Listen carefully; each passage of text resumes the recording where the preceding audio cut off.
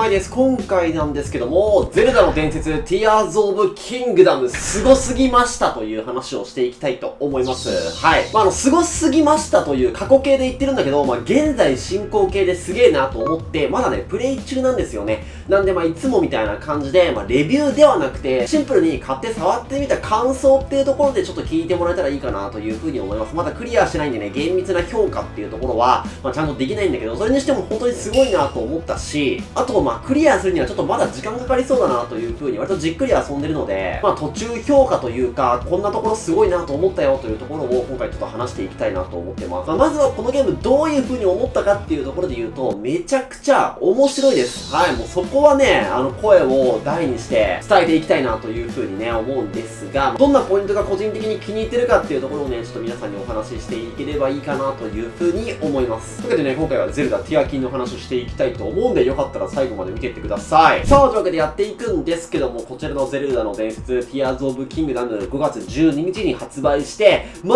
うネット界隈では盛り上がりまくり、配信者界隈とかでも盛り上がりまくり、そして本当にゲームとしての評価もめちゃくちゃ高いよねっていうところで各所で評価されているというそんな状況の中、僕もね、発売日に買ってプレイしているんですが、まだまだね、クリアっていうところには行ってなくて、進行度的に言うと1個目のボスを倒したなっていうぐらいなんですよ。なので、まだまだね、ちゃんと評価するっていうところには足りてないのかなというふうに思うんですが、現段階でめちゃくちゃ面白いですし、僕がね、正直想像していたゲームっていうところと全く違っていたし、ここはもうさすがに評価せざるを得ないなっていうポイントがたくさんありました。なのでちょっとね、そんな話をしていきたいなというふうに思うんだけど、まず前提としてなんですが、僕は、ゼルダのブレワイの方、前作のブレワイは、そんなに好きじゃなかったんですよね。なんでかっていうと、ゲ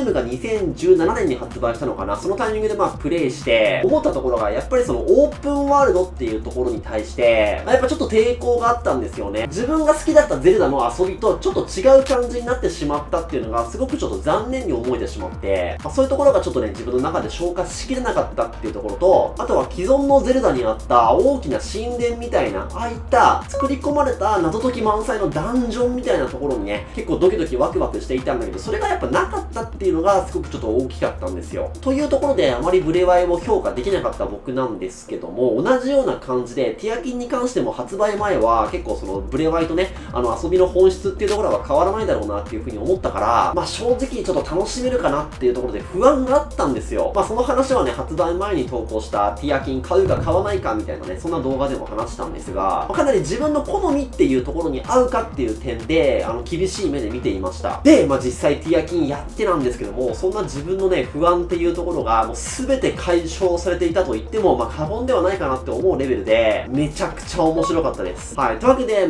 どこが一番良かったかっていう話をまず挙げたいんだけど、ちゃんと神殿みたいな感じでダンジョンがあったのがすごく嬉しかったですね。てかまだね、ここに関しては一つしか消化してないんで、この先どうなっていくかっていうところはまだまだわかんないんだけど、でも他もね、多分作りとしては同じかなと思うので、大丈夫かなと思ってます。何かっていうとさっき言ったように、大きな神殿、ダンジョンみたいなやつがあるのかっていうところですごく不安でした。で、ブレワイの頃はなんか真珠みたいな感じであったんだけど、ちょっと個人的にはなんかボリュームが足りなかったんですよね。っていうのもあったんだけど、今回のティアキンに関しては結構そのね、神殿がちゃんとあって、これの謎解きっていうのがすごくね、ちゃんと面白くて、あとは既存のゼルダの神殿みたいな感じでめちゃくちゃ入り組んで深いっていうわけじゃないんだけど、しっかりとしたボリュームがそこにあったっていうところが、すごく良かったなと思いますし、初見だとね、やっぱそこそこ悩むというか、謎解きに困る部分もたくさんあったんで、結構ブレワイの真珠とかよりも、今回のね、神殿の方がすごくちゃんとゲームをしていたなっていうところで、ここはね、めちゃくちゃ評価できましたね。で、さらにすごいなと思ったのが、正直、これはもうなんか副産物というか、全く期待していた部分ではないんだけど、そのダンジョンまでの道中っていうところもすごく面白くて、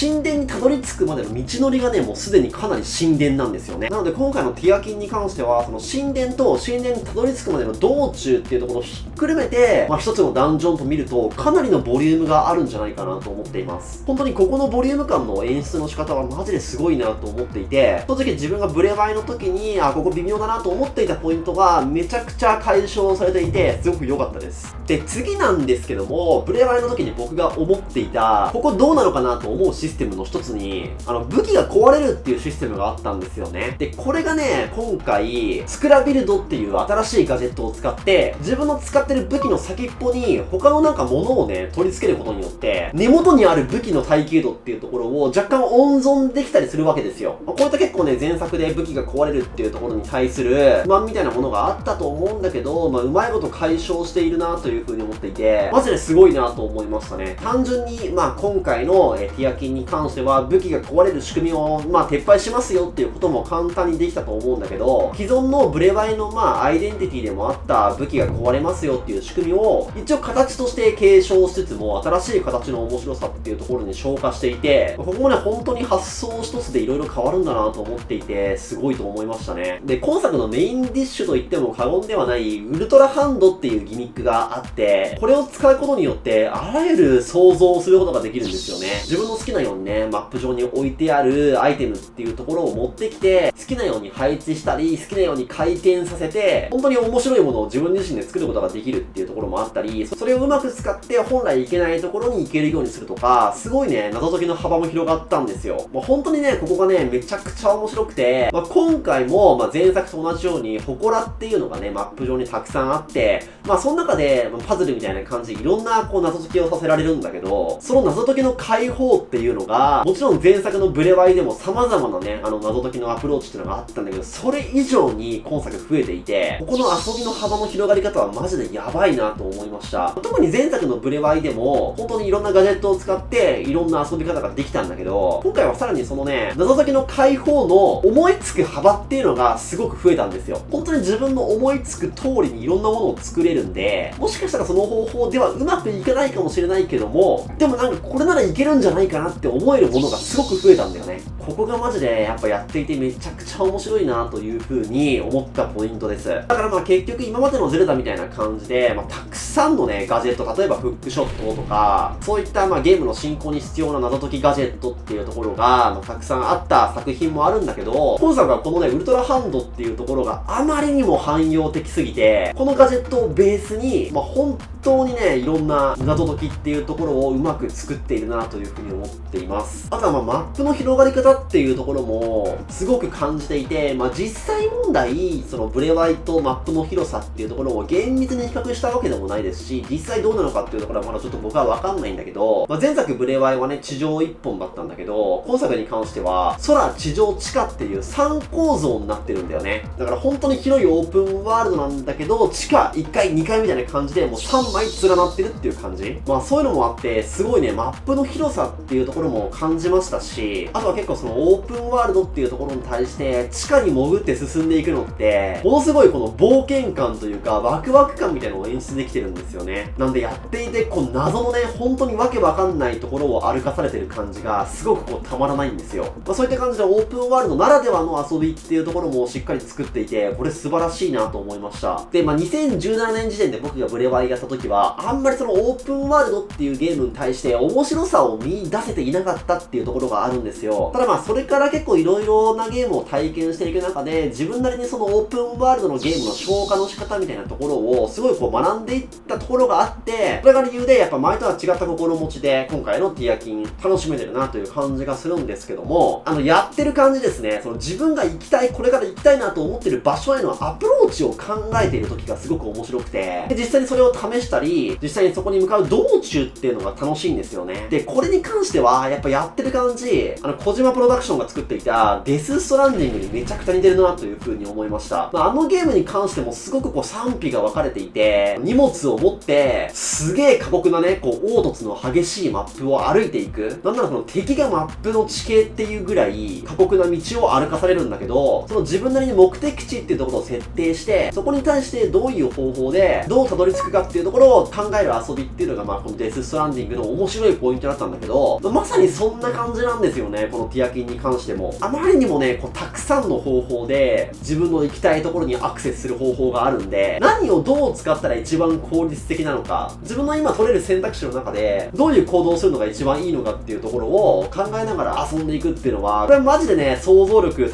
されてるなという風に思って、めちゃくちゃ面白いです。もしかしたらそんな感じで今までやってきたオープンワールドっていうところの経験から、自分の中でティアキンを楽しめる土台が出来上がったからなのかもしんないけど、とにかくこのね、マップのの移動っていうところがシンプルに面白くて、で、個人的にもね、いろんなオープンワールドをここ最近やった中で、すごい面白いなって思えるオープンワールドの前提条件が、やっぱりその目的地までの移動っていうところまでも楽しめるオープンワールドっていうのは、かなり名作になりがちなんですよ。例えばスパイダーマンとかもね、目的地に移動するのめちゃくちゃ気持ちいいですし、さっき言ったデスストランディングもね、個人的にはその観点ですごい楽しめたんですよ。なので今作のティアキンに関しても、そのマップ移動っていうところに、すごく魅力を感じています。っていうところで、かなりね、面白いなと思えるポイントがたくさんあるんだけど、全体を通してやっていて思うのは、前作のブレワイと比較して、プレイしてる感覚が全く違います。はい。結構事前のメディアのね、インタビューだとか、開発者のインタビューだとか、あとはね、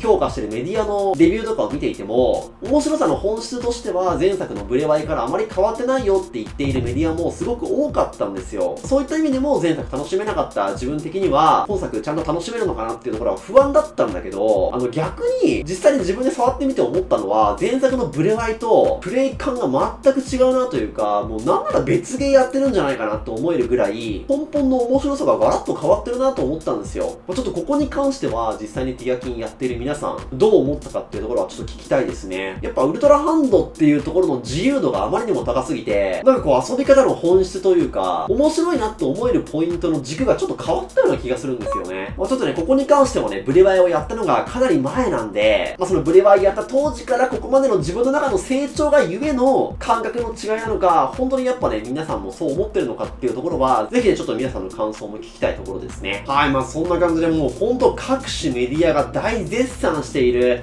こちらのティアーズオブキングダムなんですけども、買うかどうか、迷ってる方に関しては、このゲームぜひ買ってやってほしいなと思いますし、なんならもうスイッチ持ってるのであれば、もう絶対に買わなきゃいけない一本だろうなという風に結構思ってるのと、あとはね、さっき言ったように僕もね、前作好きじゃなかったんですよ。で、同じようにブレワイが好きじゃなかったから、今作のティアキンも買うの悩んでますよっていう方って、かなり多いと思うんですよね。実際ブレワイって、これまでのゼルダとかなり打って変わって、遊びの根本っていうのが変わっていたから、受け付けないよっていう方もたくさん発生していたと思うんだよ。ただ今回、またそのブレワイの遊び方の本質と若干変わってるなって思うポイントもたくさんあったんで、前作楽しめなかったよっていう人でも、全然今回楽しめるチャンスっていうのはあるんじゃないかなという風にプレイしていて思いました。はい。というわけで、今回レビューというわけではないんですけども、完全に自分がプレイしてみて面白いなと思ったところを淡々と上げる、ポジティブキャンペーンをしてみました。正直まだまだ僕このゲームやり込み足りてないですし、語れる部分ももっともっと先に進んでる皆さんの方が多いと思うんだけど、取り急ぎこんな風に個人的に今現状思ってますよっていうところを、皆さんにお伝えしたくて、今の段階でこんな感じでお知らせしました。はい。マジで最高のゲームで時間忘れてやってしまいます。というわけで、ぜひね、プレイ中の皆さんも、このゲームへの感想よろしくお願いしますというところで、今回はこれで終わろうと思います。この動画良かったよ、なんか知んないけど、最後まで見ちゃいましたよっていうそこのあなたや、たまたま検索やおすすめからたどり着いたそこのあなた、ぜひね、チャンネル登録して応援してくれると嬉しいのでよろしくお願いします。このチャンネル毎日ゲーム関連の最新情報とかおすすめのゲーム紹介とかバシバシ動画投稿しています。